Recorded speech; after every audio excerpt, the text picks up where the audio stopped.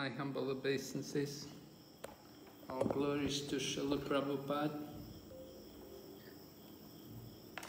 Hare Krishna.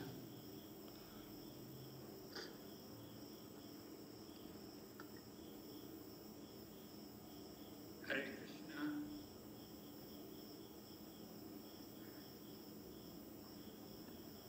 Hare Krishna, Vinasa Maharaj.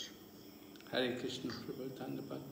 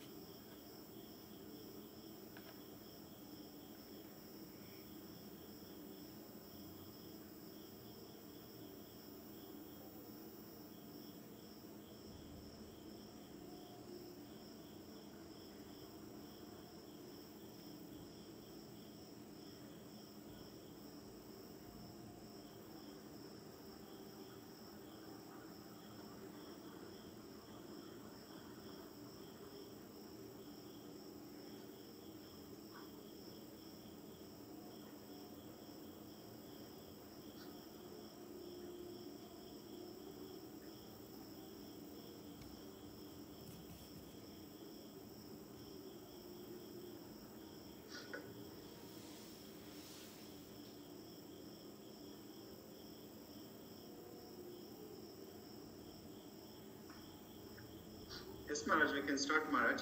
Thank you, Prabhu. Om Jnanatimarandasya Jnananjana Shalakaya Chaksurmilitanyena Tasmai Shri Gurave Namaha. Namo Vishnu Padaya Krishna Prishtaya Bhutale Srimati Bhakti Vedanta Swami Niti Namine. Namaste Saraswati Devi Gauravani Pracharine Nirvishesha Shunyavadi Paschatya Deshatarine Vanchakalpatarubhyascha Kripa Sindhu Bhayevacha Patitanam Pavanebhyo Vaishnavibhyo Namo Namaha. Jai Shri Krishna Chaitanya Prabhu Nityananda Shri Advaita Gadadhar Shri Vasadi Gaur Bhaktavrinda. Hare Krishna, Krishna Krishna, Hare Hare, Hare Rama, Rama Rama, Hare Hare. So welcome everyone to our ongoing study of the Srimad Bhagavatam at the level of Bhakti Vaibhava. And we're looking at the section on the Vedic cosmology. We began at chapter 15 actually, which was about the descendants of Maharaj Priyavrata. And then we went on to study about Jambudweep. And we spent a number of classes hearing about Jambudweep and the different regions of Jambudweep. And remember, Jambudweep is situated in the center of Bhumandala. And Bhumandala is the seventh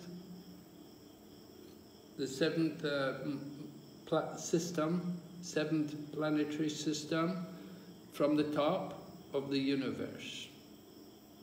So there's higher planets above Bhumandala, there's also lower planets. Bhumandala is central, in the center of the universe. So we heard about Jambudweep, which is in the center of Bhumandala, and in the center of Jambudweep is Mount Meru. And Mount Meru is on the island of Ilavritavash.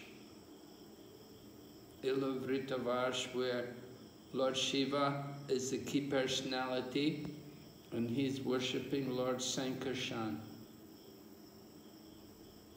So we heard about the prayers which he offers. Then we went on to hear about the other different regions. Actually, Jambudvipa is divided into 9 regions. And after the 9 regions, let's see, 9 regions because of the 9 sons of Bharat Maharaj. Now, when we read Srimad Bhagavatam, we get information about how Maharaj Yudhisthira and Maharaj Parikshit, they were ruling also this Bhumandala, or at least Jambudvipa. Jambudvipa, they were ruling. And the Pandavas also would come here. It's described when Maharaj Yudhisthira wanted to perform Rajasuya sacrifice, at that time he sent the Pandavas in different directions. So Arjuna, he came to Jambudvipa. And the people in Jambudvipa told him that, oh, you know, why are you coming here? We're very peaceful here. We just enjoy here, right? Remember the description of the life in that region of Jambudvipa? It was like Treta Yuga. It was all enjoyment. And they said to Arjuna, why are you coming here, disturbing us with all your weapons and things? You look like you want to fight, looking for battle. And Arjuna said, well, my brother's going to perform Rajasuya sacrifice, so if you agree, you should give some gold to help us to perform the yajna, and then I won't have to fight. There won't be any problem. So they have a lot of gold there, and they gave Arjuna a lot of gold, and he came back for the Rajasuya yajna. He brought more than anyone. So that's how he got the name Dhananjay. He brought all this gold, a lot of gold from Jambudvipa. He brought it back for the Rajasuya yajna. So Bharat Maharaj, he was ruling Bhumandala. Rishabdev, he was ruling Bhumandala. Maharaj Yudhisthira, Maharaj Parikshit, they were ruling Jambudvipa. So in other yugas, in the Satya Yuga and Treta Yuga, they could go to these places. Even in Dwapara Yuga, Maharaj Yudhisthira, people like Arjuna and like that, qualified people, they could go to Jambudvipa. But in Kali Yuga, nobody's qualified. We're all unqualified. We're stuck here in this Bharata Khanda. Right? We explained that Bharat Vars, which is on the southern side of Jambudvipa, that is divided into 9 divisions, and we are on the southernmost region, along the side of the saltwater ocean, and it's known as Bharat Khanda. So we're restricted. We're not eligible to go to other places. Just like, you know, going to the moon, Prabhupada said, can't go to the moon. You got to be you have to have very special qualifications. So what to speak of going to the moon? We can't even go to Jambudvipa. We can't go to these other different regions in Jambudvipa. Although Bharat Vars is part of Jambudvipa, we cannot go to the other regions of Jambudvipa. Okay, so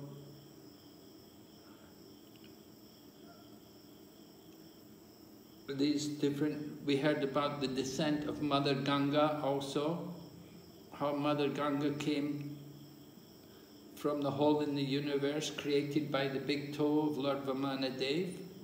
It came in to this universe and it goes first to, where does it go first? Who remembers?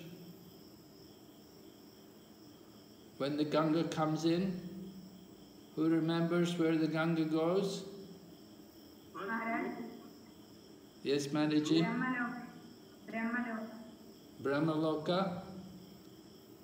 Yeah, Lord Brahma comes, Lord Brahma offers obeisances, he offers respects to Mother Ganga. And then from Brahmaloka, where does it go? Dhruvaloka. Yes, right, to Dhruvaloka. And it spends some time there in Dhruvaloka. And then after Dhruvaloka, where does it go? The Saptarishis, right. Who else resides on Dhruvaloka beside Dhruva Maharaj?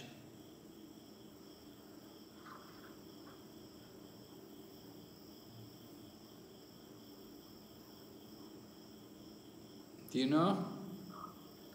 Do you know anybody else who's living there on Dhruvaloka? Lord Vamanadev Maharaj. Lord Vamanadev, no. Shirodaksha Vishnu? Yes, I think Shirodaksha Vishnu, right. Lord Vamanadev, he went down to Patalaloka there with Bali Maharaj. Or Lord Vamanadev is, he's either there at Patalaloka with Bali Maharaj, or is it Sutapaloka? And then if he's not there, then he's in the heaven, he's in Swarg. But Dhruvaloka is Shirodaksha Vishnu, yes, the super soul in the heart of all living entities. And then after the Saptarishis, then where does it go? After Moon. Sorry? Moon planet. The moon, right, goes to see Chandra. Chandradev goes to the moon planet. And then from the moon planet, then it comes on to the top of Mount Meru and divides into 4. On the east side, it becomes the Sita, and on the west side, Chakshusha, on the north side, Bhadra, and on the south side, Alakananga. So the Alakananga, all these 4 different branches of the Ganga, it falls down Mount Meru, but amazingly enough, it doesn't touch Ilavritavash. Now, Mount Meru is right, it's situated there in Ilavritavash, but when the Ganga falls down, it doesn't fall in Ilavritavash, it goes to the outer regions of Jambudvip. It falls on the outer regions, and from the tops of the mountains, it comes down to the plain, and then flows into the saltwater ocean. And from the saltwater ocean, then flows down to the lower regions to liberate the sons of Maharaj Sagar. So we heard about the descent of Mother Ganga, how she comes. By hearing about the descent of Mother Ganga, we are able to get more idea about the cosmology of the universe. Alright, so we heard about the descent of Mother Ganga, and we heard about the different regions in Jambudvip and how the different people offered prayers. Right? And then we heard about all the glories of Bharatvarsha and how the demigods in Swarg, they're all hoping that they see next time when they take their birth in Bharatvarsha, they're not going to spend their time to do piety, but they want to do devotional service. Because by doing devotional service, they can be sure to get the ultimate goal of life. They said just to come up and down, to go up to the heavenly planets and come back down, come up and down, just this enjoyment, flickering enjoyment, right? Chapala sukha, flickering enjoyment. Some enjoyment in the heavenly planets for 10,000 years or so, and then they come back. And then they have to do more piety, and then they go up again and enjoy, and then come back like this, up and down. So the demigods say, we don't want to waste that opportunity. Taking birth in Bharatvarsha, we want to use it to go back to Godhead. And we also heard how they view the worship of demigods. Now, we're going to go on today to chapter 20, and we're going to hear how different regions of Bhomandala, they worship different demigods. maybe you remember previously in the previous chapter, chapter 19, we heard about the demigods, the worship of the demigods. How? Let me show you.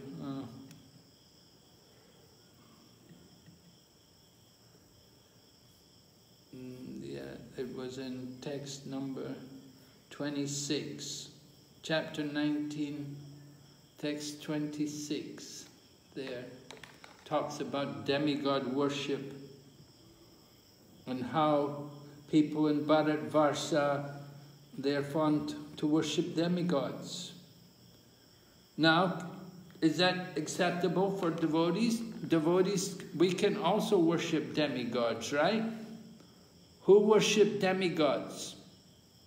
What are some examples of devotees who worship demigods?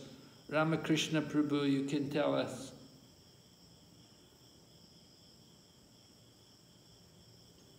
Yes, Maharaj. Those who worship demigods, is that what is the question, Maharaj? Yeah, demigod. I want to know which devotees worship demigods. Okay. Those devotees who are less intelligent, as told by Bhagavad Gita also by Krishna, and those who are who desire for quick material success and who do not have adequate faith in Krishna's dealings, these are the people who are referred here as apahrita jnana. Is that always the case? Mostly that's the case. Can you give some examples, exceptions, some very good devotees, pure devotees who also worship demigods?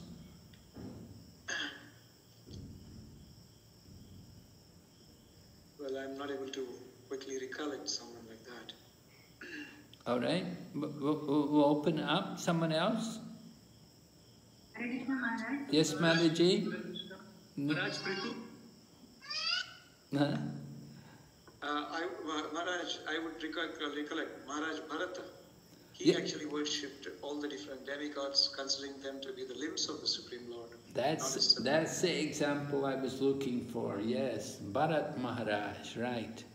You can explain more? He worshipped, how did he worship? He considered that each and every demigod to be different limbs of the Lord, and thereby worshipping them was with the intention of satisfying the Supreme Lord, as the demigods, as the part and parcel and the servants of the Supreme Lord. He was not aspiring for a separate kind of a benefit from them, but he was aspiring for the all inclusions of his worship. Can you give some examples of which parts of the body do some demigods represent? Can you think of some example? Like the mouth represents the fire. The mouth represents the fire, the sacrificial fire. The eyes represent the sun is represented as the eyes. Yes, the sun is the eyes. Yeah. And also it is referred like Mitra and Varuna are also represented in the evacuation or the genitals part of it, like that. Okay. Indra is like the arm of the Lord. Yes, Indra is the arms. Indra is like the arm. The upper planets are like the upper part of the body, the head part of the body, and then the hellish planet, lower regions are like the feet of the Lord. So, as the Satyaloka or the Brahma is represented with the forehead and so on. Yes. Of course, the gopis, they also worship Katyayani. They worshipped Katyayani to get Krishna as a husband. That was a very special case. But Bharat Maharaj is the proper example, that he worshipped the demigods. And, well, he didn't actually worship the demigods, but when they did the yagyas, when they were, because he was a ruler, he was a king, so he was required to attend many different ritualistic ceremonies, and they would offer many different oblations to different demigods, but he would always see the offerings and the oblations that they're offering to the demigods as parts of the body of the Supreme Lord. He saw everything in relation to Vasudeva, Lord Krishna.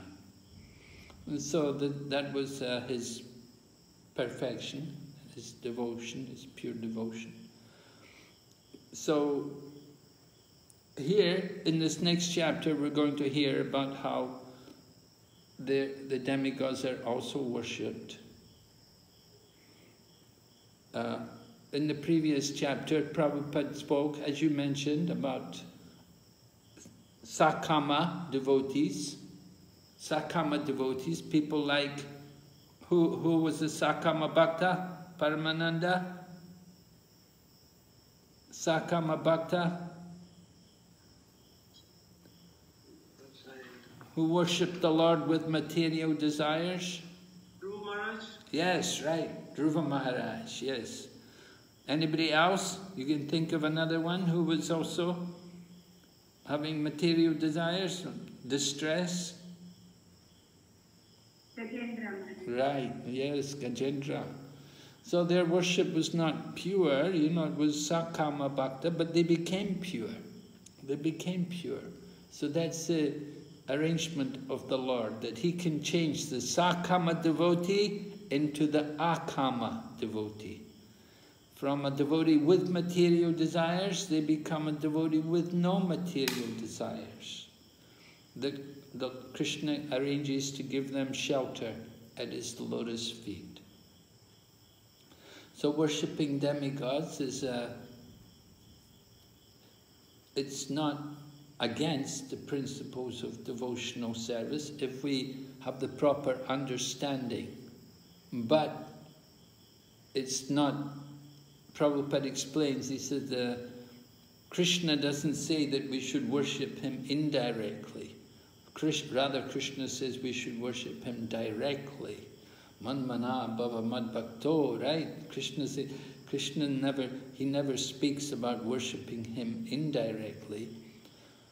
Prabhupada gives the example, he said, just like if somebody gives you a massage, so they massage your legs, but you benefit, the whole person benefits. Or somebody they may give some nice treatment for your hand, some little exercise for your hand to loosen the muscles, or maybe your shoulders get stiff or something. So they're giving service to one part of the body, but the person benefits. We benefit from that. So in the same way, when someone offers something to the Lord, if they offer it to one part of the Lord also benefits. So the Lord also accepts that offering, and He's pleased. But direct worship is always recommended, rather than just worshipping some part of the Lord. All right, so we're going to go on and to hear about the other regions of Bhumandala, because we spent a lot of time looking at Jambudvip. Now we're going to look at the region. Jambudvip is in the center of Bhumandala. We're going to look at the rest of Bhumandala. And we're told how there are different islands around Bhumandala. And we're given this information, we're given details. They're all around the center. Jambudvip's in the center, and then they're like discs which come one after the other. And between each region of land, tract of land, there's an ocean of different liquids. So we're going to hear about these things. We have first of all, we have the island of Plastabdvip, right? The island of Plakshadvip, and then Samalidvip, and then Kushadvip, and then Krochadvip, and then Saka Dweep, and then finally Pushkara Dweep. So 1, 2, 3, 4, 5 islands. 1, 2, 3, 4, 5, 6 islands, right? Because Jambudweep was the 7th one, and we've finished with Jambudweep. We're going to look at these 6 islands tonight, along with what's outside the islands, after the islands, and we get more information of what goes on there. So I thought we could divide it up among you and give each group an island to take, and you can tell us what's going on in these different islands. All right? How many people do we have in the class? Maharaj, we have 16, Maharaj. 16. Okay, so we have how many islands? 1, 2, 3, 4, 5, 6. 6 islands. 6 into 18. So 3 people. 3 people. Okay, Maharaj. I'll put it in the main group. So group 1 will do, first of all, the Plaksha Dweep. And group 2, Samala Dweep. Group 3, Kusha Dweep. Group 4, Krocha Dweep. Group 5, Shaka Dweep. And group 6, Pushkara Dweep. Okay, Maharaj. We just want to know what's happening there, what's surrounding, what kind of ocean is on either side, and who lives there, and tell us about the place and who they're worshipping and how they're worshipping. That's the important part, actually. Right? Okay. How much time do we have, Maharaj? Well, 10 minutes should be enough. Okay, Maharaj. There's very short description. The prayers are very short here.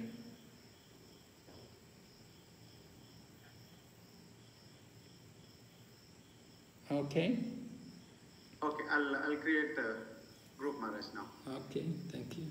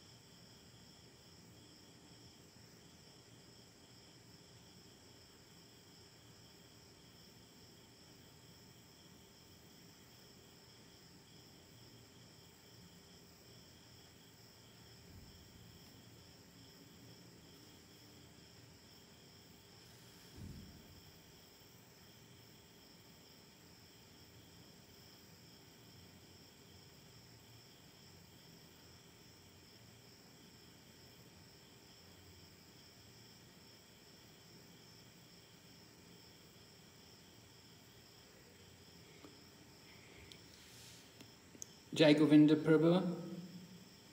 I think we could close the rooms now.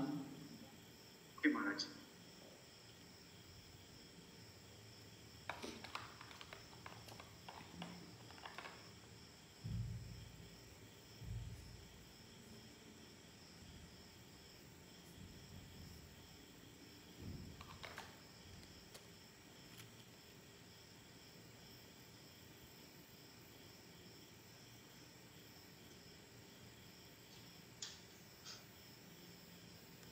Hare Krishna Maharaj. Hare Krishna Maharaji. Maharaj, our first group is supposed to talk about Plakshatdvipa. Plakshatdvipa is the double size in the size of Jambudvipa, and the Plakshatdvipa is governed by Itmadrija, son of Prithu, one of the son of Priyavrata. And because of the one tree which is called as Plaksha tree, this island got the name of Plakshatdvipa. And this tree is very huge, and roots are with fire with 7 flames.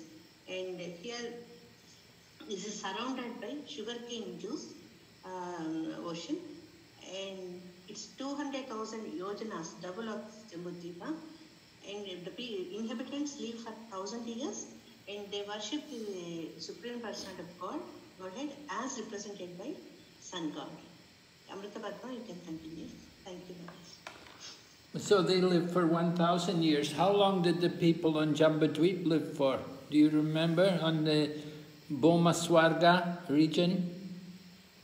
How long were they living there? The residents in Bomaswarg, the 8 regions on Jambudvip. There's Bharatvarsh. 10,000 years. Yeah, that's right, 10,000 years, right. But here, on this Plakshadvip, they're living for 1,000 years. But still, very similar. They're like demigods. And it's said also about the pregnancy of the women is also like demigods. So how is it? What is the specific nature of their pregnancy?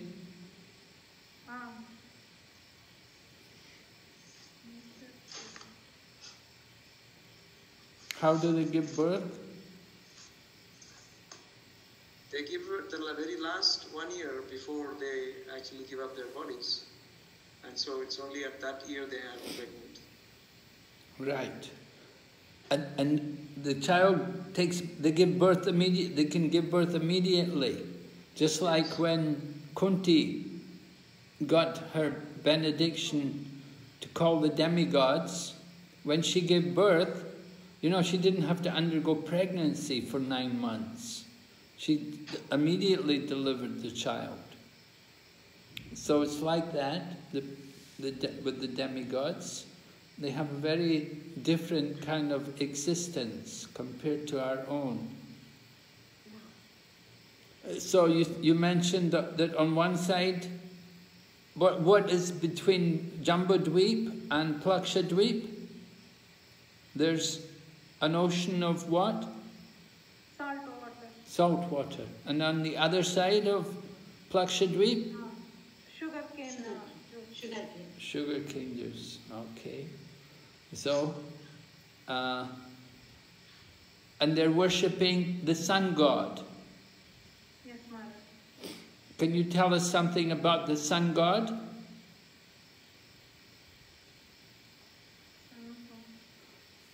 Hare Krishna Maharaj. Yes. In Shloka number 5, it's telling that Lord, this is they feel that reflection of Lord Vishnu, Sun God is, and He is the Lord who is all expanding, Supreme Personality of Godhead. So they are thinking the Sun God as the representation of the Lord, reflection of the Lord. That's why they are praying Him. Okay. Do you know the prayer in the Brahma Samhita about the sun god? Yes, Maharaj. Yes, go ahead, say it.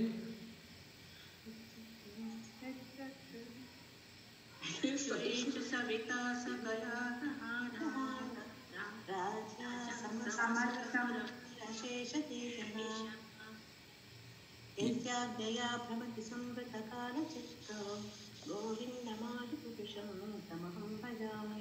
the others of Lord Govinda, actually the sun god is roaming around on the wheels of time. That's why he's controlling. Yes, right. He's mounting the wheel of time. So he controls time, right? Yes, And the sun is compared to which part of the body of the Lord? Eyes. The eye of the Lord, right. We are all dependent on the sun. Without the sun, we cannot see anything. And so we're very much dependent on the sun. Why else do we depend on the sun? Apart from seeing.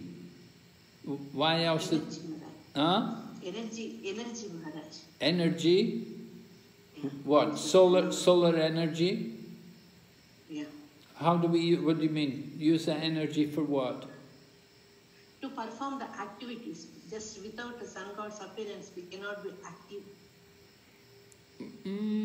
I don't know if that's, sometimes, it's so hot here, sometimes I feel, I wish it wasn't so hot, I could have more energy. The heat makes us all so tired. Yeah. It takes away our energy, the heat. But the source of the life also, Maharaj. The source of life, right, yes. Source of life. For what?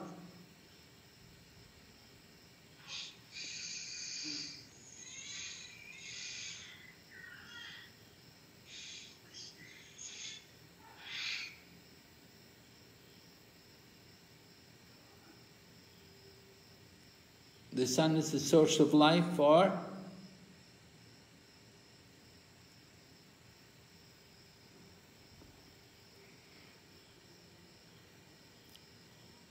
You're not farming people, eh? You don't do agricultural work. You need the sun to grow. For vegetables. All the plants, yeah. Huh? But the plants life also. Yeah, plants, right. Plants. Rainfall also. Of course, we need the rain also, yes, but the sun is also important. How could they do the harvest? How could they harvest the rice and the wheat if there was no sun? So it provides heat and light also to see everything. In schools, they used to tell them, Maharaj, photosynthesis, we need sunlight. Yes, we need sunlight. And also, what about the sun god? How did Krishna use the sun god?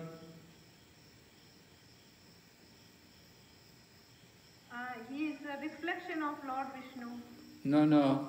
Krishna Maharaj. Yes. He imparts the Vedic knowledge to the sun god. Yes. You know the verse, Bhagavad Gita? Yes.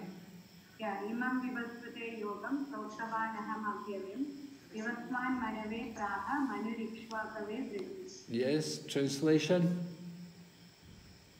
I imparted this imperishable scientific knowledge to the sun god Vivasvan. Vivasvan imparted to his son Manu. Manu imparted this knowledge to his son Ikshvaku. Okay, very good. Yes, right. So Krishna, the sun god, Lord Krishna gives the sun god the knowledge. He speaks the Bhagavad Gita, and it's like a line of disciplic succession. Right? But that line was broken. In course of time, the knowledge was lost, and Lord Krishna had to come again and re-establish. And we also see with the Kshatriyas. There's the dynasty of the Kshatriyas comes from the sun god, right? Who was born in the dynasty coming from the sun god? Lord Ramachandra. Yes, Lord Ramachandra appears in the line coming from the sun god. Very good. Okay. So, what about the prayer offered? How did they pray to the sun god?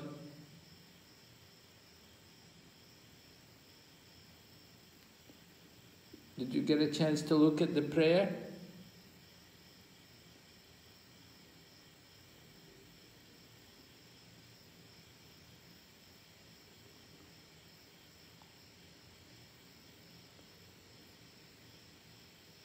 Hare Krishna Maharaj. Yes? In shloka number 5. Yes, text number 5, right.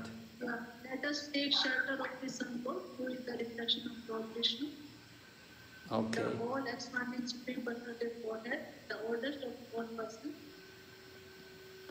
The oldest of all persons, yeah. You'll see later on in the chapter, it describes that one of the names of the Lord is Mritaba, that he brought life into a dead planet. It's only when the sun comes into this planet, then life begins. Without the sun, there was no light. So the sun is very important in the universe. Okay.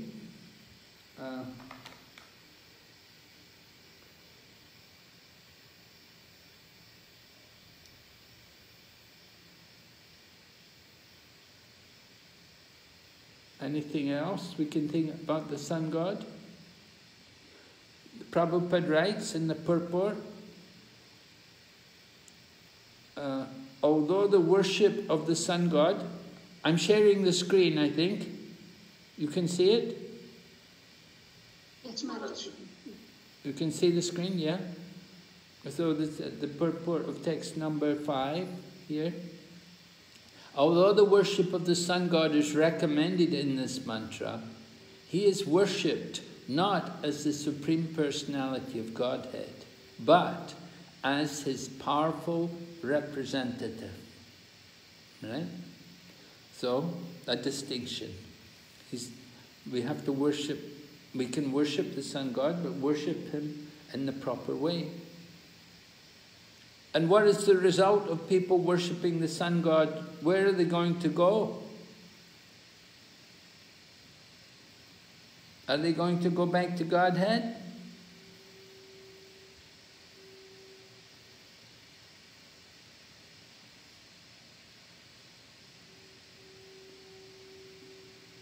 Yanti deva vrita devan pitrun yanti pitru vrita. Yes, right. Whoever is worshipping the sun god, he will go to the sun planet. Yes, right. They'll go to the sun planet, right. From Prabhupada's purport, people who are almost blind because of lusty desires are recommended to worship the demigods to have their material desires fulfilled.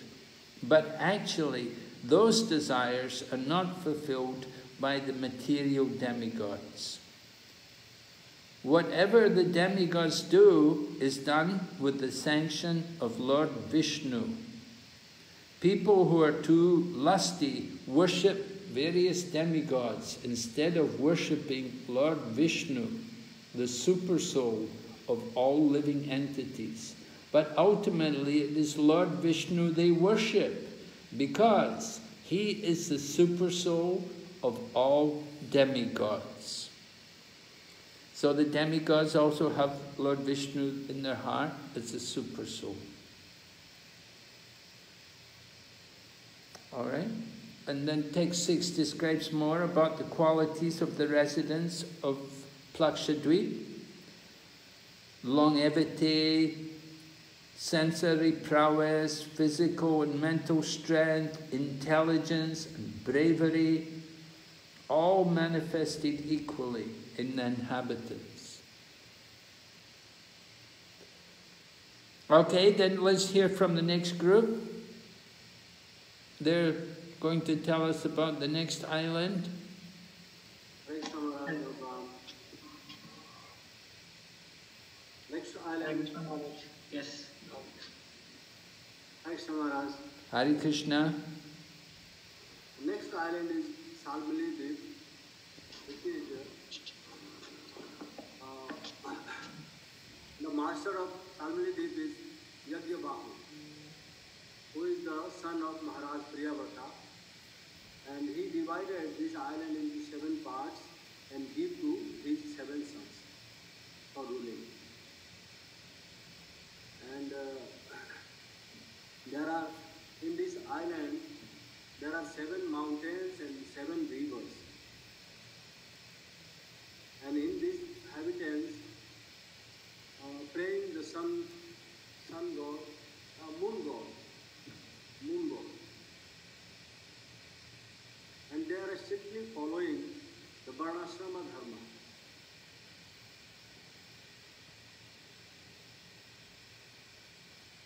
Yes?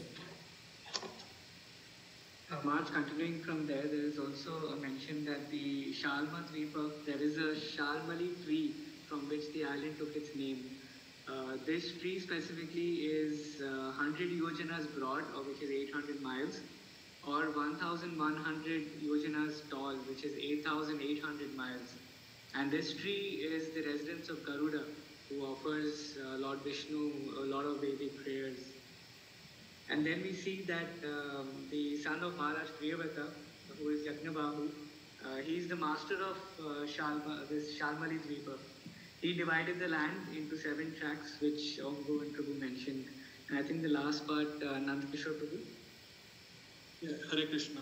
Please accept my humble obeisances, Guru Maharaj. All glories to Srila Prabhupada. In the last, it's mentioned that what prayers are being offered to the moon god, and it's said that the inhabitants of Shalmala Dweep are praying that they mention that the moon god has divided time, a full month, into 2 fortnights. One is called Shukla and other is Krishna.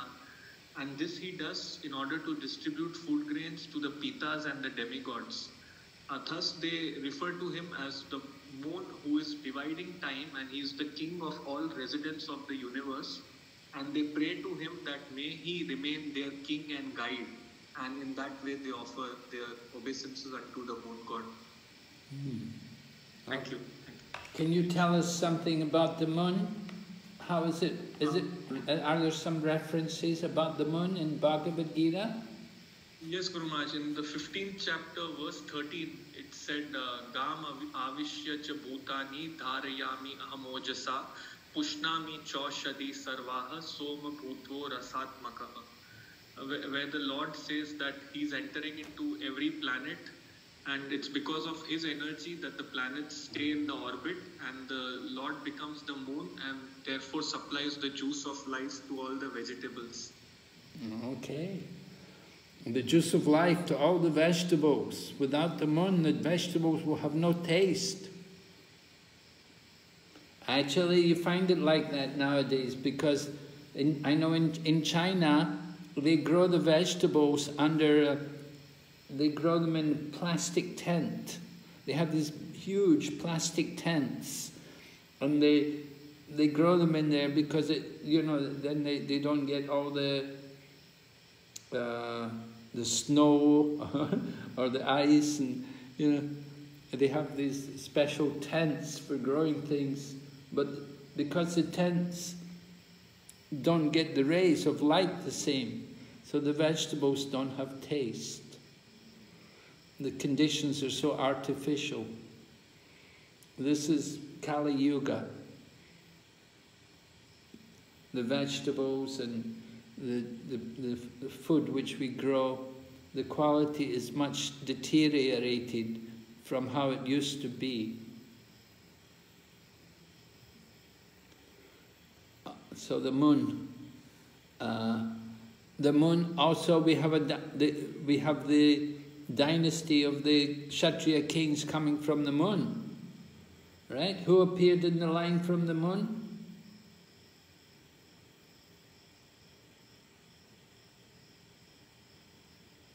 Lord Supreme Personality of Godhead, Krishna. Yes, right. Lord Krishna appeared in the moon, right? It is said that Lord Krishna appeared on the 8th day of the moon, but the moon was so joyful that the Lord was appearing in his line that the moon was full on that particular occasion. Anything else about the moon? Maharaj, also there is in Bhagavad Gita, there is one more reference in 10th chapter, Nakshatrana Maham Sheshi. Yes. Can you give me the English translation? Of the stars, I am the moon. Okay. Of the stars, or of the nakshatras, I am the moon. Yeah, of the nakshatras, I am the moon. Yeah. Okay. Thank you. Yeah, Krishna's vibhutis. So people worship the moon god. Some people worship the sun god. I remember in Mumbai, there's those Parsi people, right? The Parsi people, who do they worship? They worship fire god, Maharaj. The fire god, okay, so we're going to hear about the fire god now. That's the next one, I think. Krushadweep. All right, who's going to speak on the Krushadweep? Nirmananda Prabhu, please go ahead. Hare Krishna Maharaj. Hare Krishna. Chandrapana Maharaj. Yeah. Maharaj, the Kushadweepa, the shlokas are from 13, explains about the Kushadweepa from 13 to 17, Maharaj. Okay. So, Kushadweepa, it is surrounded by an ocean of liquid ghee, and it is as broad as the island itself. And the dimensions of the Kushadweepa is 800,000 yojanas. It is equal to 64 lakhs miles wide. So on one side there's ghee. What's on the other side? A liquor. Yes, but outside of the ocean of the liquor is this Kushadweepa, is the liquor, ocean of liquor. Oh, Kushadweep is surrounded by an ocean of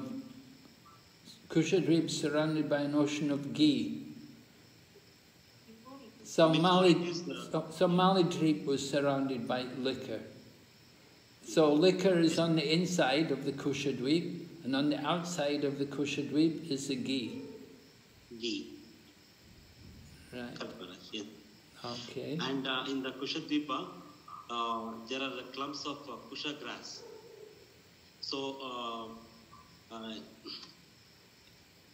and this kusha grass was created by the demigods, by the will of the Supreme Lord. And it appears like a second form of the fire, which is very mild and with the pleasing flames. And it illuminates in all directions.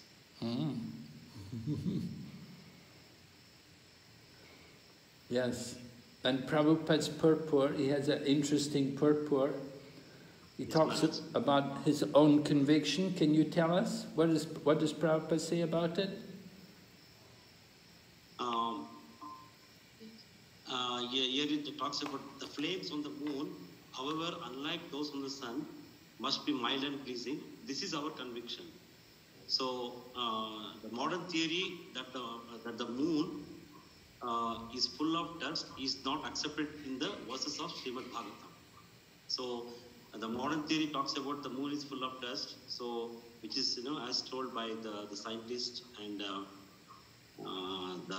astronauts, who tells that they have seen they landed in the moon and then explains. So this is not at all accepted in this the verse of Srimad Bhagavatam. And also in this purport, Prabhupada explains about Srila Vishwanath Chakravarti Thakura saying that the kusha grass illuminates in all directions, but its flames are very mild and pleasing. So this gives some idea of the flames existing on the moon also. Okay. And who are they worshipping here?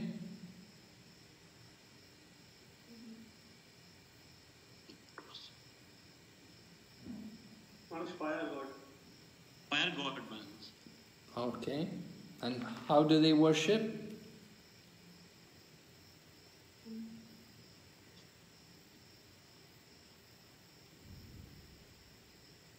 They are following the four Varnashram system. They are worshipping the Supreme Personality in the form of fire. Yes.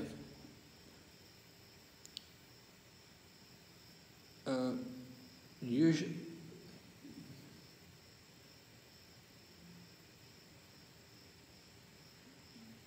Maharaj, in shloka number 16, it explains about how they perform the ritualistic ceremonies. So they do the ritualistic ceremonies according to the orders of the Vedic scriptures. And thus they worship the Lord in this aspect as the demigod of fire. Yes, the demigod of fire. In the Vayu Purana, there's a statement that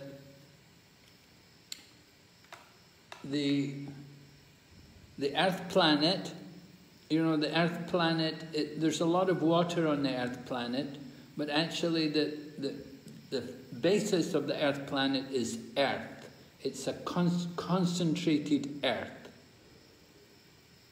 And on the sun planet, it's the concentration is more on fire.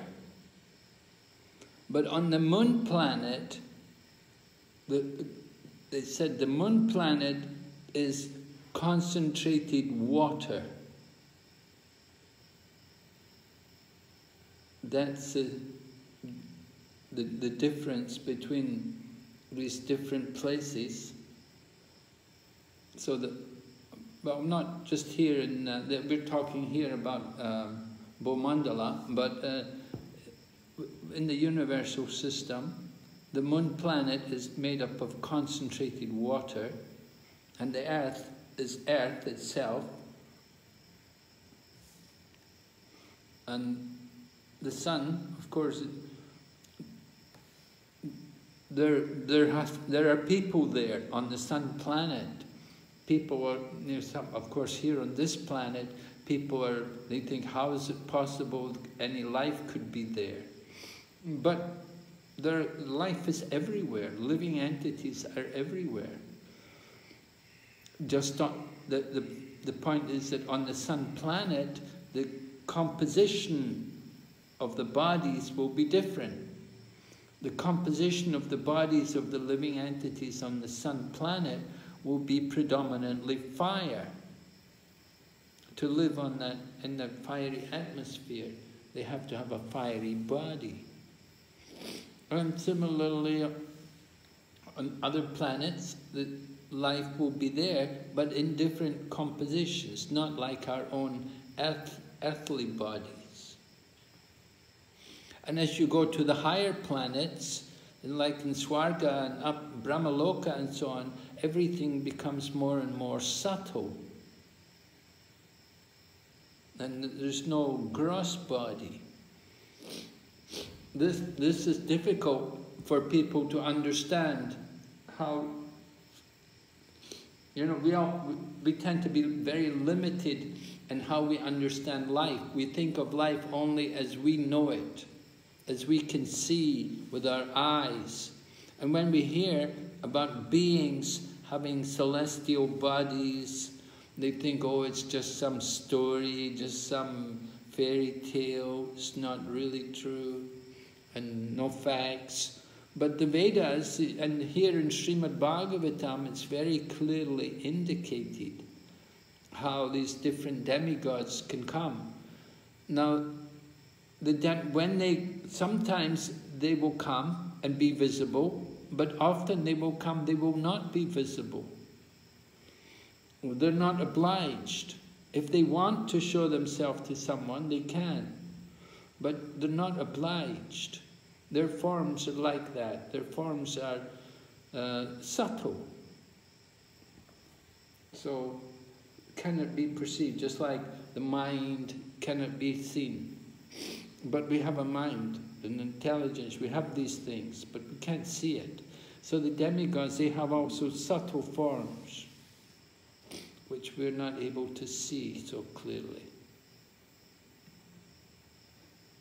So on the different planets, different living entities will have these different bodies.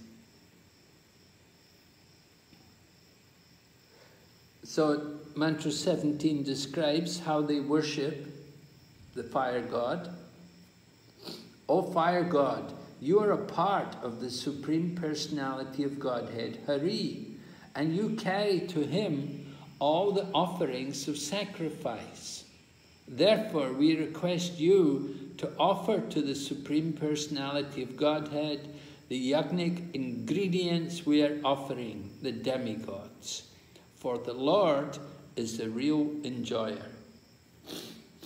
So the the devotees in Kushadweep are asking the fire god to carry their offering and give it to the Lord.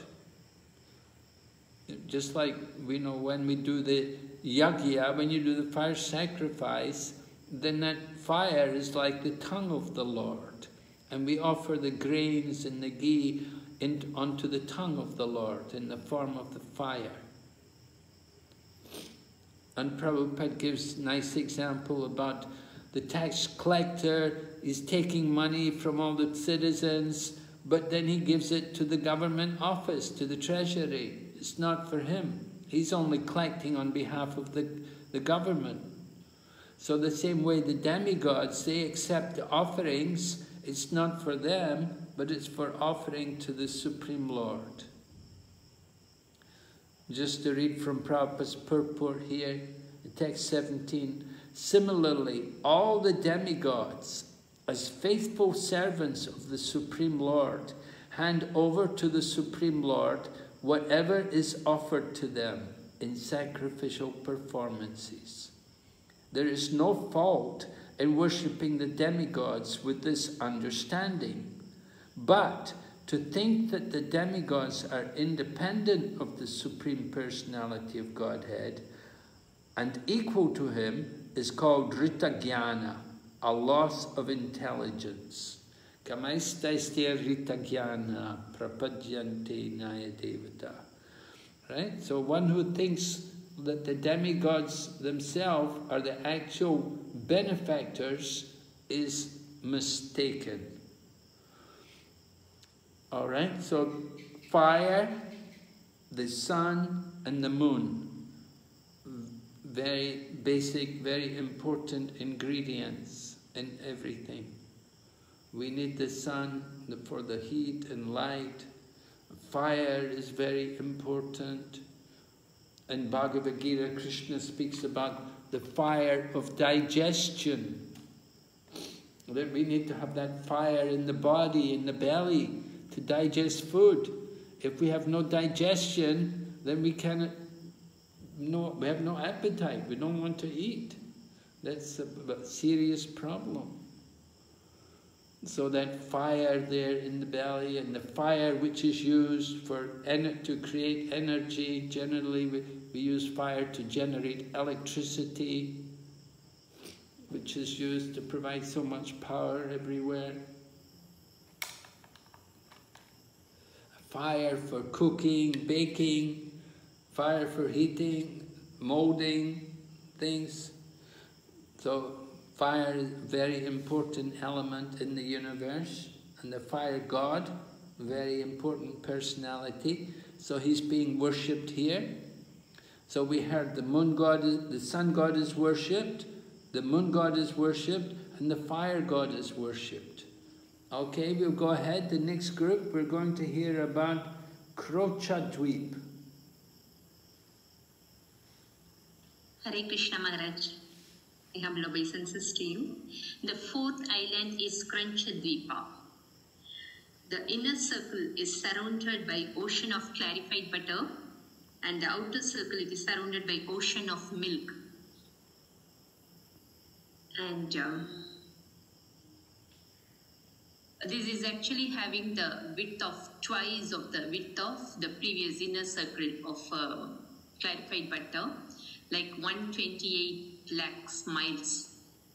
And the worshipable deity is Varuna. They are worshipping the Lord in the form of water, the energy of the Lord. It's a situation, what is to be done, we don't know the procedure.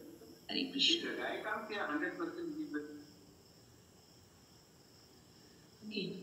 And in the Kranchadweep, there is a great mountain known as Krancha. So the name actually came after that mountain. The dweep becomes Kranchadweepa. And the vegetables were actually living on the slopes of Mount Krancha were attacked and devastated by Kartikeya. But because of the energy of milk, the whole vegetation is protected by Varuna Deva. The ruler of the island is one of the son of Maharaj Priyavrata. His name was Grita Prishta, and he was very learned scholar. He divided the whole island into seven land, and each land has one mountain and one river. He has divided the 7 land into his 7 sons, and the names are given. His 7 sons' names are given, and the mountain names are mentioned in text 21. Ama, Madhurukha, Meghaprastha, Sudama, Brajishta, Lokitarna, and Vanapasti. And similarly, 7 rivers are also mentioned. And the inhabitants of the Kranchadipa are divided into 4 castes: Purushas, Rishabhas, Dravinas, and Devakas. They actually sanctified, they purified themselves by these rivers, the 7 rivers. And they worship Varuna. They actually consider the water as the energy of the Lord. They indirectly worship the Supreme Personality of Godhead. And they are worshipping that in the 23rd verse. They are offering prayers like this. O water of the rivers, you have obtained energy from the Supreme Personality of Godhead. Therefore, you purify the 3 planetary systems known as Bhuloka, Bhuvarloka, and Svargaloka.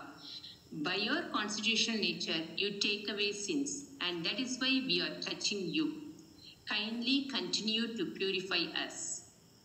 So they are worshipping the Lord in the form of water. Can you tell us something about Varuna Dev? Do you know any of the pastimes of Varuna Dev? Govardhana Leela, that is Indra. What Indra? Varuna Dev. Hare Krishna Maharaj, Lord Ramachandra was angry at Varuna. I'm sorry, what? Lord Ramachandra was angry at Lord Varuna. Yes, can you tell us why? Because he wanted to create that bridge, so he was calling Varuna and he was not appearing. And then he decided to, Lord Ramachandra was angry and he wanted to punish. At that time Varuna appeared, and then he divided the ocean into 2 halves, and then Lord Rama was able to build the bridge. Hare Krishna Maharaj. Yes. Srimad Bhagavatam, Nanda Maharaj is arrested by Varuna's. Yes, right. Yes. That time actually Varuna they want to have darshan of the Lord. So in that way, Krishna and Balaram, they went and released the father from the bonds of Varuna. Why did Nanda Maharaj get arrested? He has taken the bath, which we are not supposed to take at that time. Few minutes before the bathing time, he took bath on Ekadashi day. Yes, at the end of the Ekadasi, right? Yeah. Yeah. And he got arrested by a foolish servant of Varuna. Actually, Nanda Maharaj didn't do anything wrong, but the servant of Varuna was foolish. And then what happened when Lord Krishna came there? Varuna asked for the forgiveness and he prayed the Lord. So he could have the darshan of the Lord. Yes. Nanda Maharaj was surprised to see how much respect Varuna had for Lord Krishna. When Lord Krishna came there, Varuna Dev was worshipping Krishna. So Nanda Maharaj was surprised because Nanda Maharaj was thinking, Krishna's my son. So he was surprised. After that, he recollected what Gargamuni thought. He was discussing with his friends about the Gargamuni's words after this incident also. I'm sorry, I can't understand what you're saying. No, he was discussing with his friends that Gargamuni already he predicted that he is a not normal child. Yeah, that he would cross over all difficulties. They would be able to overcome all difficulties by the grace of Lord Krishna. Right. Okay, very good. Thank you very much. Yes? Also, even Bali Maharaj also was bound by the ropes of Varuna. Oh, yes, very nice. Yes, Bali Maharaj was bound up by the ropes of Varuna.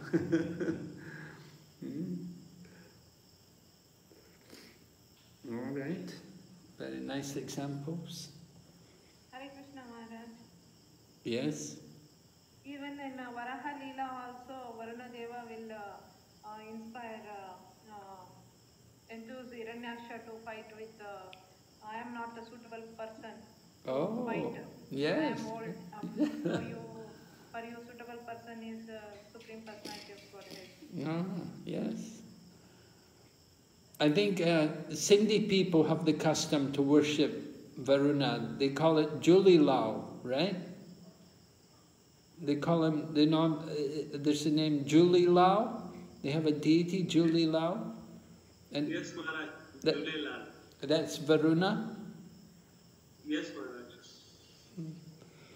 Yeah, I know that in the Hindu temple in Hong Kong, we have a Julilal deity there. It's very popular for the Sindhi people. So here the residents of Kroncha Dweep are offering their prayers to Lord Varuna. And they're asking Lord Varuna that purify us through your energy, the water of the rivers. So taking bath in the rivers is so nice, right? When you bathe in the river, you go to Ganga or somewhere like that, where there's a nice flowing river and you can take bath, especially when it's very hot and humid. You can go and bathe in the river. It's so purifying. So the residents of Kroncha Dweep, they're saying, please kindly continue to purify us. You take away sins. That is why we are, just by touching these rivers, takes away sins and purifies us. But, of course, bathing in the holy rivers will purify after a long time. But, how can we get purified quickly? Maharaj, by chanting Hare Krishna Maha Mantra. Right. And by the association of nice devotees. Yes, right. By the grace of the Vaishnava Thakur, it will purify very quickly. So the energies in the river, energy in the sun and the moon, this energy is coming from the Lord. In Prabhupada's purport there, text number 23, the energy of the Lord acts throughout the creation. Just as heat and light, the energies of the sun act within the universe and make everything work. The specific rivers mentioned in the Shastras are also energies of the Supreme Personality of Godhead, and people who regularly bathe in them are purified. It can actually be seen that many people are cured of a disease simply by bathing in the Ganga. Similarly, the inhabitants of Kroncha Dweep purify themselves by bathing in the rivers there. Very nice. All right, next group, Shaka Dweep. Hare Krishna Maharaj, Danda Pranam.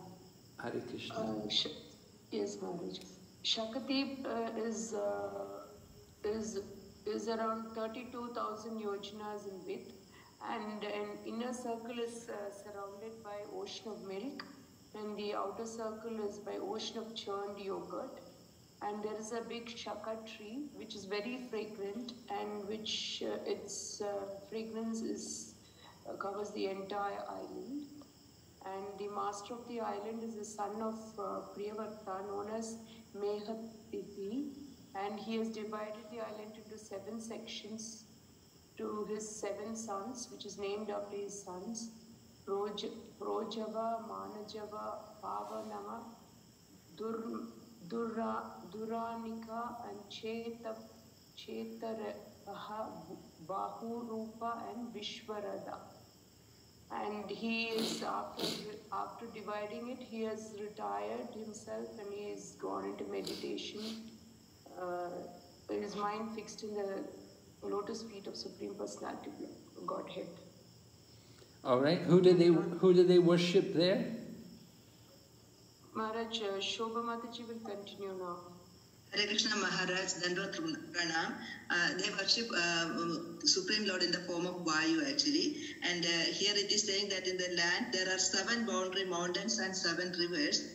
And the mountains are Isana, Purisringa, Belabhadra, Satakesara, Sahasrasrota, Devapala and Mahanasa.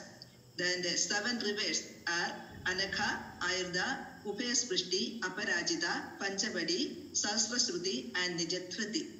And then the inhabitants of this island are divided into 4 castes. The name of the castes are Ritavrata, Satyavrata, Dhanavrata and Anuvrata. And it is exactly resembled Brahmana, Kshatriya, Vaishya and Shudra, the 4 orders of the society. And they practice pranayama and mystic yoga. And in trance, they worship the Supreme Lord in the form of Vayu. And they are praying, O Supreme Person, situated as the super soul within the body, you direct the various actions of different airs, such as prana, and thus you maintain all living entities. O Lord, may you protect us from all dangers. And Srila Prabhupada, in his purport, he says that through the mystic yoga practice called pranayama, the yogi controls the airs within the body to maintain the body in a healthy condition. And in this way, yogi comes to the point of trance and tries to see the super soul within the core of the heart. Pranayama is the means to attain samadhi, trance, in order to fully absorb oneself in seeing the Supreme Lord as Antaryami, the super soul within the core of heart. Hare Krishna. So, do you do pranayama? Yeah, Yama Niyama and that Ashtanga Yoga. Are you doing pranayam? I'm sorry, Maharaj, I'm not doing it. So you know any people who do this pranayam?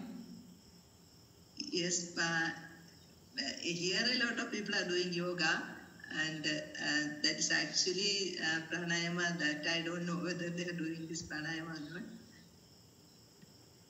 Generally, the Ashtanga yogis who do the pranayam, right? Is one, but Prabhupada calls the pranayam the nose pressing yoga. The nose pressing yoga. You press with the left nostril and then breathe in the right nostril and then breathe out in the left nostril and breathe in, you know, like that. And you press the one side of the nose, then the other side of the nose. So as Prabhupada certainly mentioned here, this is to keep the body in a healthy condition. And we need to have a healthy body for the service of Lord Krishna. So certainly very important. But the real purpose of the healthy condition is that we can fix the mind on the super soul within the core of the heart.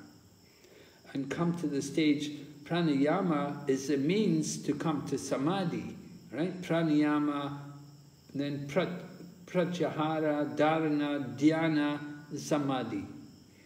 And so pranayama is the 4th stage and samadhi is the 8th stage. So it's all different levels of concentration, meditation, and pranayama is a preliminary means to that. Certainly, by pranayama, people can prolong their life. And Prabhupada spoke about that. He said, like at Kumbh Mela, he said when Kumbh Mela takes place, there will be people who come there. He said some of them are coming from caves in the Himalayas, and they may be hundreds of years old, but they just look like ordinary people. You can't tell. He said they can do pranayama, they're doing pranayama, and they control their breath, and they have the breath under so much control that they can prolong their life to hundreds of years. But of course, what is the good of that? What is the good of a long life? Like a tree. Just to have a long life. Trees also live a long time. But what's the good of that consciousness? Lord Chaitanya was in this world only 48 years, and Shankaracharya spent only 32 years, but they made great contributions. So Prabhupada said, better one moment of full consciousness than a lifetime like a tree. Anyway, pranayama is the system which is described here, how they're worshipping the Lord in the form of Vayu. Do we know anything about Vayu, Lord Vayu? Anybody know any information about Lord Vayu? Can think of anything? Hare Krishna Maharaj, in Bhagavad Gita it is saying that Vayu carries fragrance, like that living entity also carries different conceptions of body. That also is, that is Sharidam Yadavapnodi Echapyu Kramati Sraha Grihito Idani Samyadi Vayur Gandhani Vasyat. I thought it said like the air carries the aroma. Air carries the aroma, yeah. So Vayu, generally we think of Vayu as the wind god, right? Yes. So, who was the son of Vayu? Hare Krishna Maharaj, one is Bhima and one is Hanuman. Hanuman, right, and Bhima, yeah. Bhima also. Yeah. And they had a pastime together, right?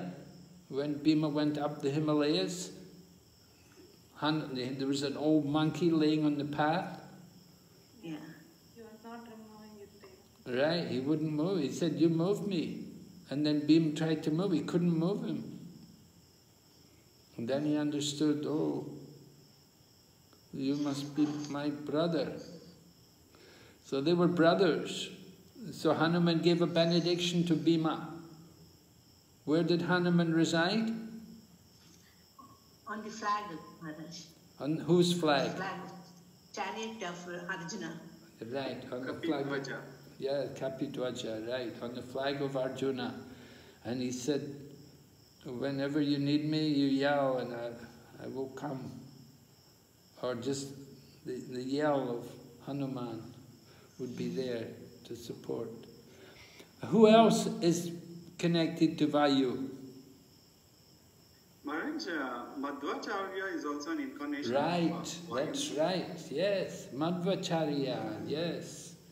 And what did Madhvacharya do? Actually, it's a pastime. He went to the Himalayas, right? And he was up at Badarik Ashram. And in Badarik Ashram, there's a deity of Vyasadeva. So he was reading his commentary on the Bhagavad Gita to the deity of Vyasadeva. And then a voice spoke to him. A voice spoke to him, said, come outside, I want to speak to you in private. So Madhvacharya went outside and he was carried by the wind god. He was carried to the upper region of Badarik Ashram. There's the earthly Badarik Ashram and there's the higher Badarik Ashram. So Madhvacharya was taken up there because he's the son of Vayu, so Vayu could transport him up to the higher region, and there he directly met Srila Vyasadeva. Not just the deity, but Srila Vyasadeva was there in the higher Badarik Ashram.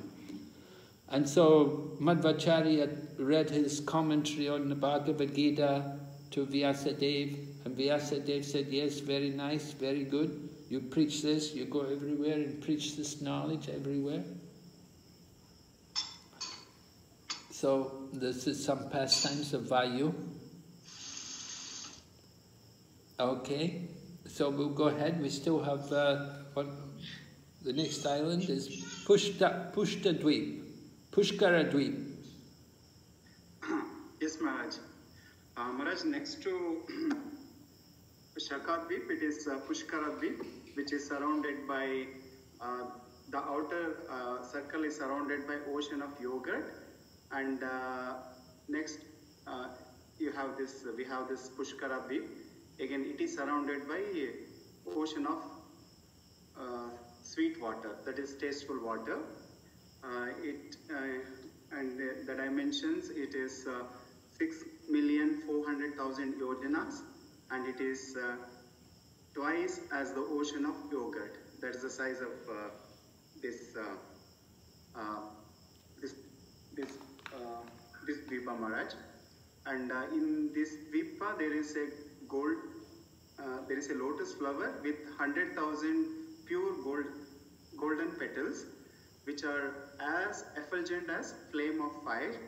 And this lotus flower is considered to be the sitting place of Brahma.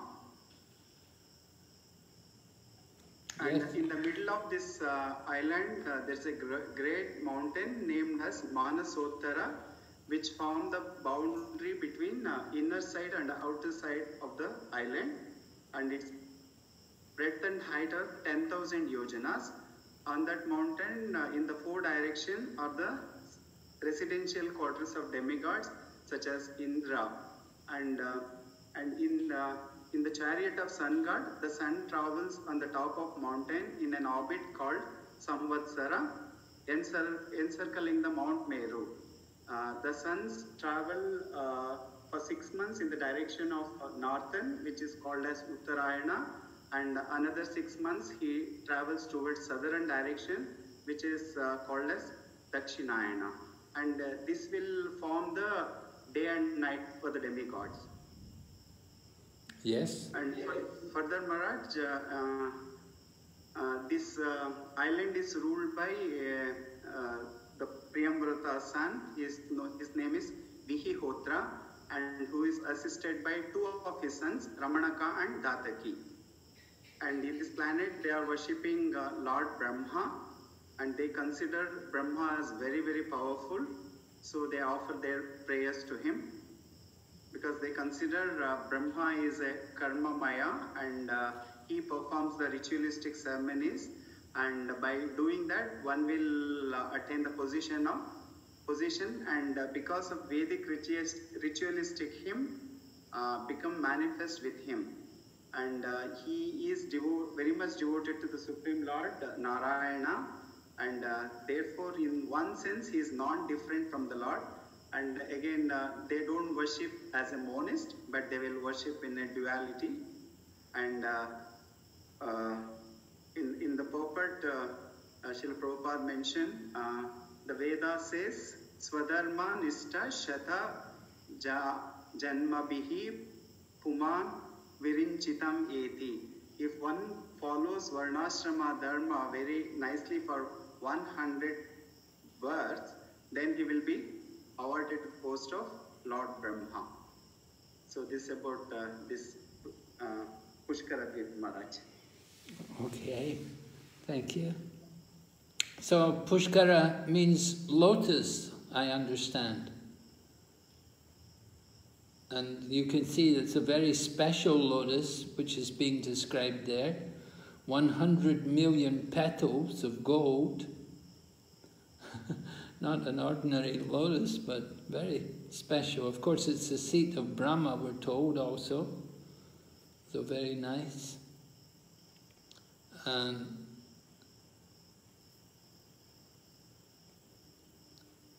they pray to the Lord.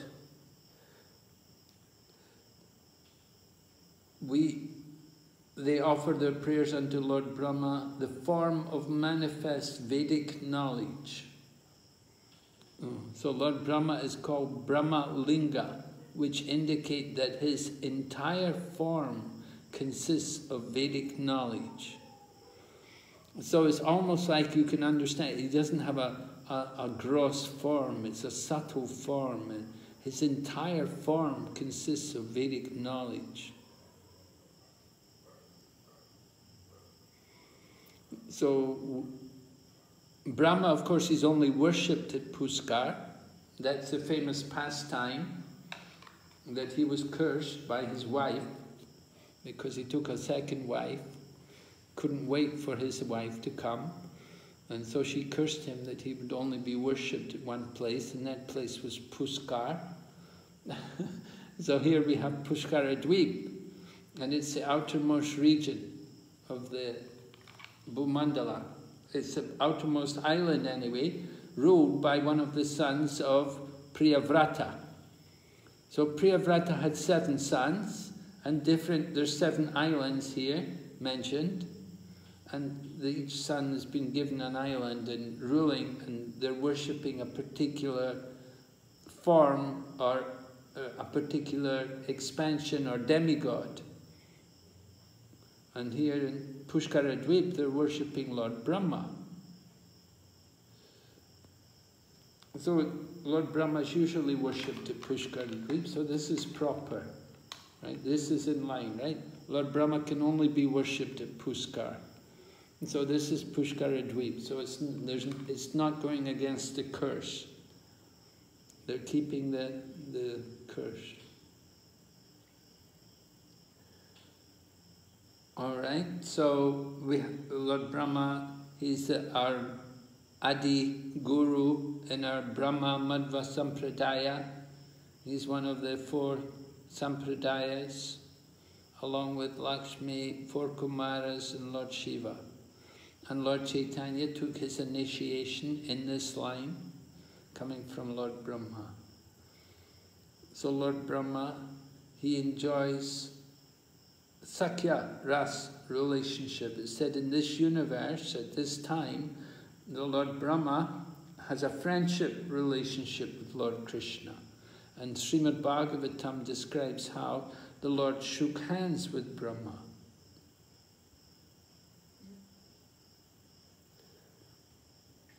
Hare Krishna Bharat, can I ask one question? All right.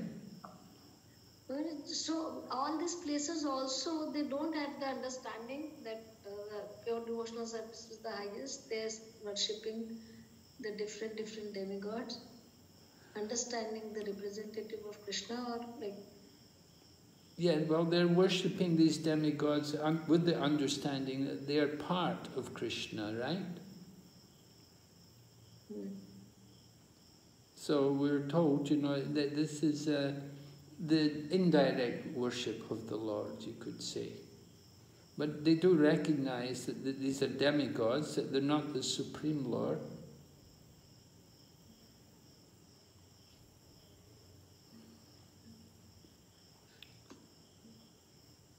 Okay, so beyond the ocean, text 34, beyond the ocean of sweet water, fully surrounding it, is a mountain named Loka Loka, which divides the countries that are full of sunlight from those not lit by the sun. So you can imagine where there's no sun, you know, there are regions on our own planet. You go to some places, you know, like if you go up in northern part of Finland, it's called the land of the midnight sun in the summertime. In the summertime, they have sunlight until midnight, but in the winter they have no sun. No light, no sunlight at all. So it's like that. And there are parts of like that in Russia as well, northern regions of the universe, of the planet Earth. You don't get light. So there's a region here on Bhumandala which says it's called Loka, Loka, Loka, Aloka. Aloka means no people, no place. Loka means people, where there are people. And Aloka, no people. So it's lit, it's not lit by the sun.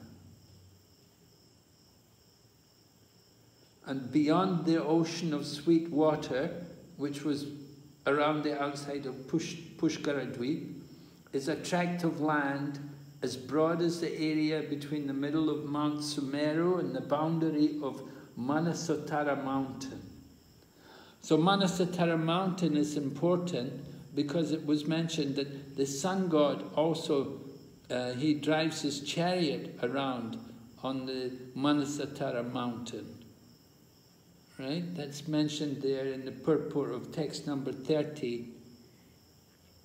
In the chariot of the sun god, the sun travels on the top of the mountain in an orbit called the Samvatsara, encircling Mount Meru. So it's described that the sun travels on the top of the Manasotara mountain, but it doesn't touch the Manasotara mountain. That would be too bumpy to go on the top of the mountain. So there's a pocket of air for 100 yojanas. There's a pocket of air which goes right around the mountain, right around the Manasotara mountain. and the sun god rides his chariot on that pocket of air which goes around the mountain.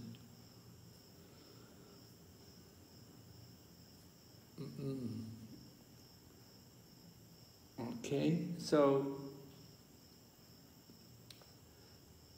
the boundary of Manasutari mountain. In that tract of land, there are many living beings. So there's a tract of land, Loka, there's many people. But beyond it, extending to the Loka mountains, is another land which is made of gold.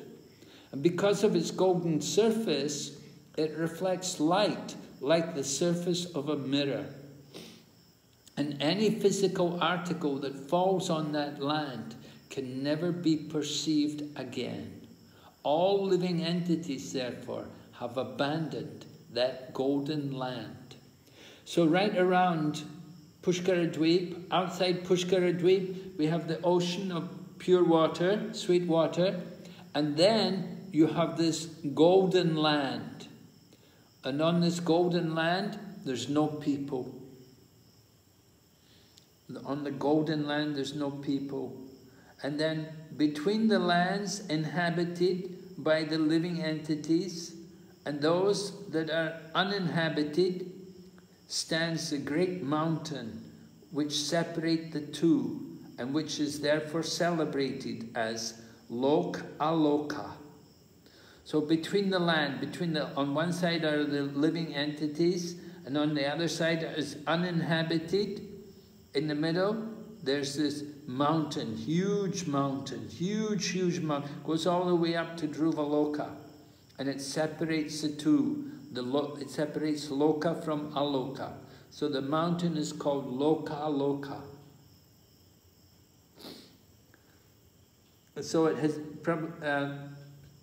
the Srimad Bhagavatam states, text 37, by the will of Krishna, the mountain known as Loka Loka has been installed as the outer border of the three worlds, Bhur, Bhuvar and Swar, to control the rays of the sun throughout the universe.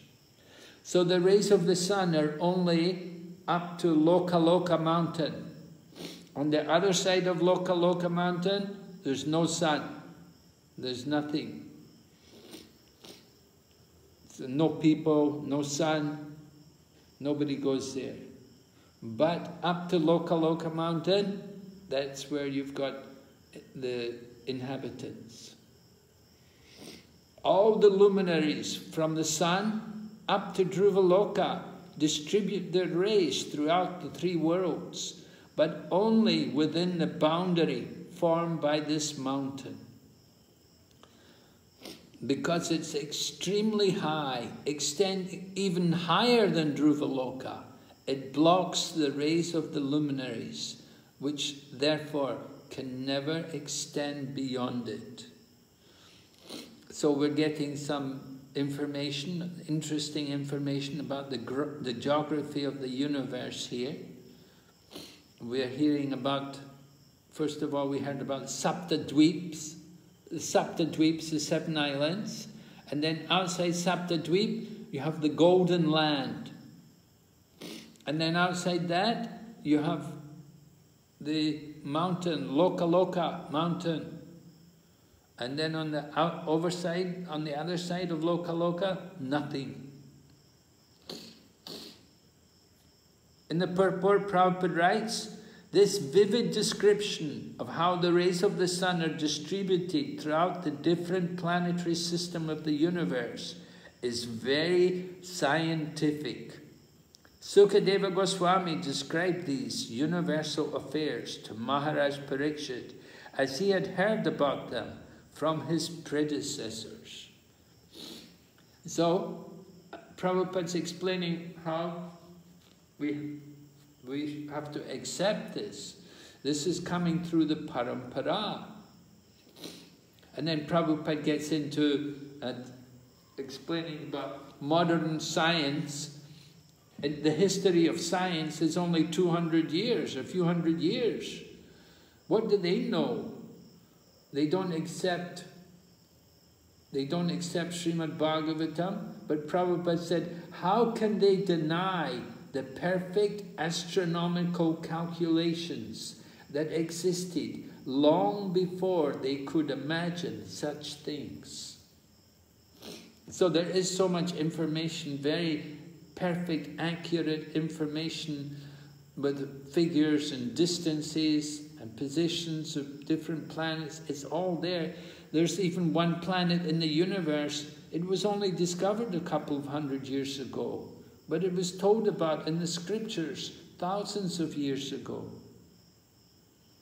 So Prabhupada said, there is so much information to gather from Srimad Bhagavatam.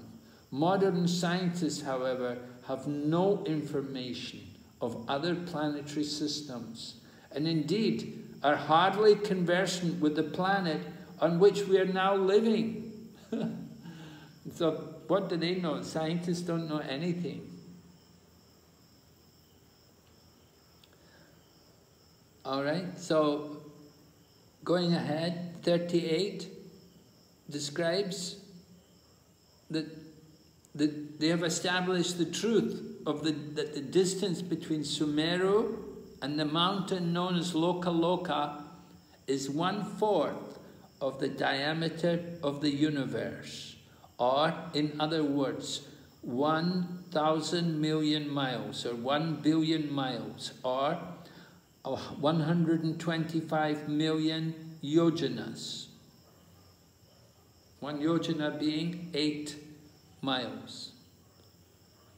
So this is the distance between Sumeru and the mountains known as Lokaloka. That's up to where people are living. After that, nothing.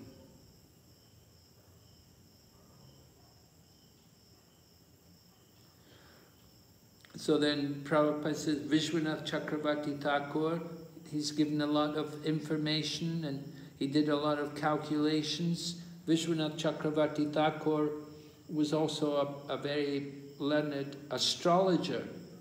So he knew all about the planets and the movements, and he did calculations. And Prabhupada has quoted it here, but it's all in Sanskrit. So I don't know quite what the translation is. The whole text is Sanskrit. Maybe one day we'll be able to get the translation. If any of you know Sanskrit, you might like to go through it. Tell us what are the main points. Anyway, it's about, Prabhupada says it's very difficult to put into English because it's very complicated Sanskrit statements. Some more information. 39 describes about 4 Gajapatis, 4 elephants, big elephants, which are put there to balance the Bhumandala, to balance the universe. They're put in the 4 directions by Lord Brahma, and we have the names of these elephants. They're responsible for maintaining the planetary system of the universe, to keep it level. Sometimes it may get unstable, so the elephants, their job is to keep it nice and level. Then text 40, the Supreme Personality of Godhead, who is the master of all opulence and the master of the spiritual sky. He is the Supreme Person, Bhagavan. The demigods, led by Indra, the King of Heaven, are entrusted with seeing to the affairs of the material world. Yeah, we heard on the mountain, Manasatotara mountain, the demigods also have their residencies there. Just as they have their residencies on top of Meru, they also have another residence there on Manasatara mountain. So they have their duties. They have to see the affairs of the material world. And to benefit all the living beings and the planets, to increase the power of the elephants and of the demigods, then the Lord himself manifests on top of that mountain in a spiritual body. So we're told the Lord personally appears, surrounded by his expansions and assistants like Vishwakshena, and he's fully decorated. All right, then text 41, the various forms such as Narayan and Vishnu are all decorated with different weapons. The Lord exhibits these forms to maintain all the varied planets created by his personal potency, Yoga Maya.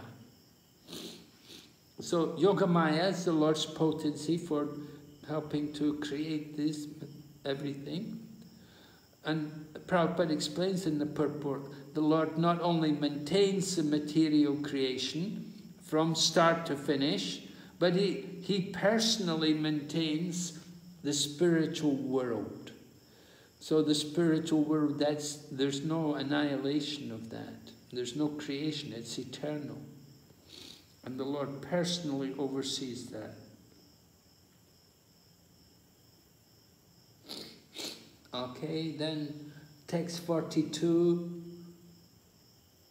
Outside Lokaloka mountain is the tract of land known as Alokavarsh. No people, nothing there. Beyond the Lokavarsh is the destination of those who aspire for liberation from the material world. That's impersonal liberation. It is beyond the jurisdiction of the material modes of nature and therefore is completely pure. Lord Krishna took Arjuna through this place to bring back the sons of the Brahmana. Right? You all know that pastime?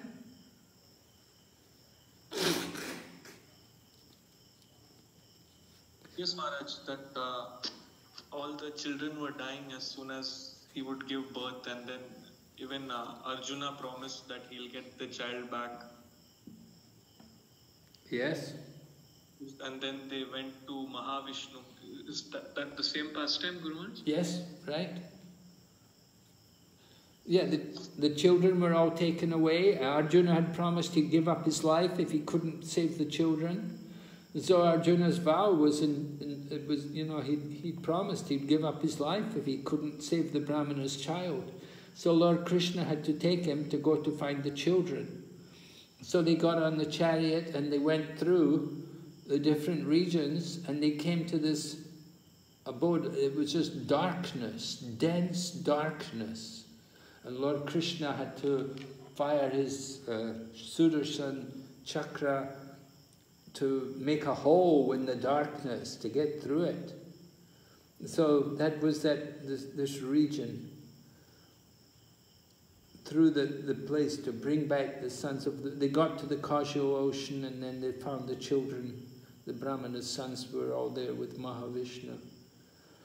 So they had to go through all this region, go through this abode of liberation and go through this the abode called Aloka Varsha, where there's nothing, no people, just dense darkness. You know, we have darkness, but it's nothing like this darkness which is there. So the darkness was just solid. So Lord Krishna had to fire the Sudarshan chakra to make some area to go through.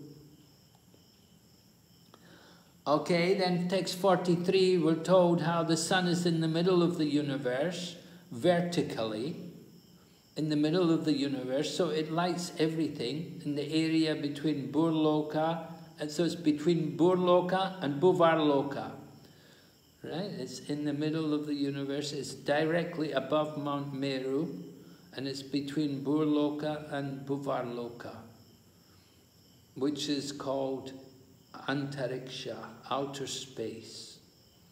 And the distance between the sun and the circumference of the universe, 2 billion miles. So, quite a big distance. You know, we read it here in this section of the Bhagavatam, we read about mountains which are so many 100 yojanas high. The highest mountain we have on the planet Earth is Mount Everest. It's only like about 9 kilometers high. It's only 9 kilometers high, but here in the Bhagavatam they're telling us about mountains which are, there's hundreds of, many yojanas high. So it's a totally different realm, what's being described. Because we're a small planet, Earth is only a small planet, so there's only very limited things, limited phenomena which can be displayed. We have to understand how tiny the Earth is in relation to the whole cosmic manifestation. And in relation to Bhumandala, even in relation to Bharatvarsha, it's not so great.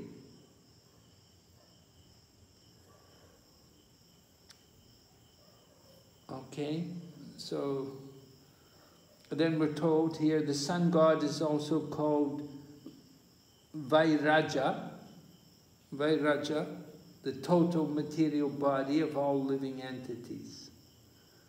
Because he entered the dull egg of the universe at the time of creation, he is also called Martanda. Martanda, the dead egg. He entered into the dead egg and he brought it to life, right? And he's called also Hiranyagarbha because he received the material body from Hiranyagarbha, Lord Brahma. Hiranya means gold, and Garbha, that womb, the cosmic womb. So, Hiranyagarbha, because the sun god comes from Lord Brahma, so he can also be known by the same name as his father. And the Purport Prabhupada explains, whether Brahma is the Supreme Personality of Godhead or an ordinary living being, he is known as Vairaj Brahma and Hiranyagarbha Brahma. Therefore, the sun god is also accepted as Vairaja Brahma. Okay, that pretty much covers everything.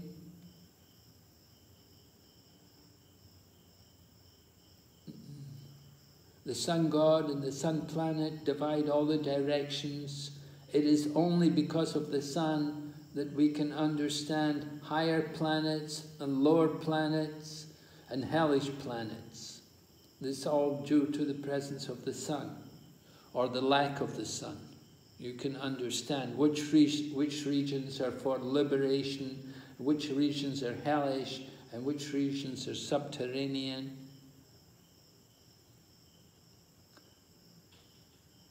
All right? Okay, so that pretty much that's covered. We'll just do this last verse. All living entities, all different living entities, depend on the heat and light given by the sun god from the sun planet. That was brought up when we were talking about the sun. And therefore, the Lord is called Drig Ishwara, the personality of Godhead, presiding over sight. Because without the sun, we cannot see anything. So the sun god is called Drig Ishwara, allowing us to see.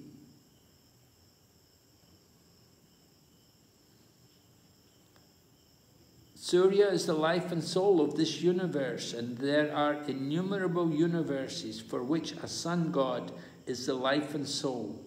Just as the Supreme Personality of Godhead is the life and soul of the entire creation. All right, are there any questions or comments? Anything to be discussed?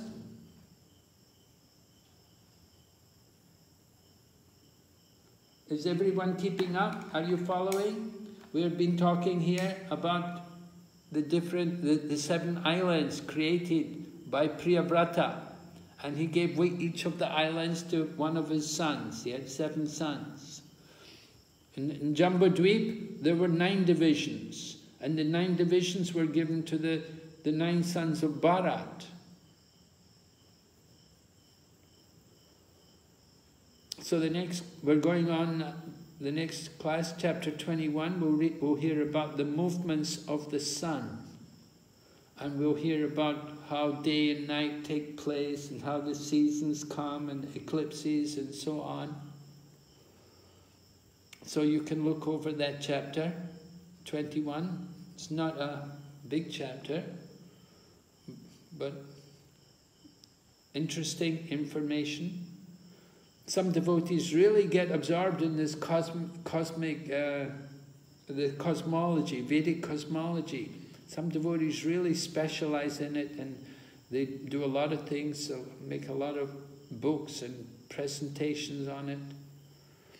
So if you like to study it more, very good. You can understand more about the universe. Okay, so we will stop here tonight. Thank you very much.